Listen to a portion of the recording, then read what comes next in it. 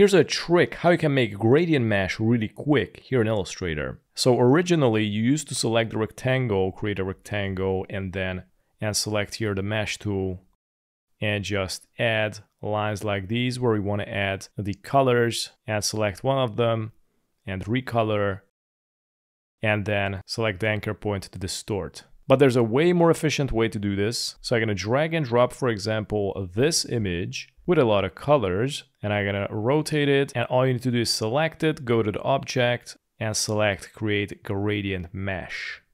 And check this out. And here at the settings, you can increase the rows or decrease the rows, and you also can decrease or increase the columns. So this way you got more or less colors involved in it. I'm going to go with 4x4, click OK. Select the direct selection tool, and you can select one of these anchor points and just start meshing and distorting. And finally, this is what it came out. Now make sure to keep the low end column low, so you got a more easier job to mix up the mesh. And this was it for today. Thanks for watching.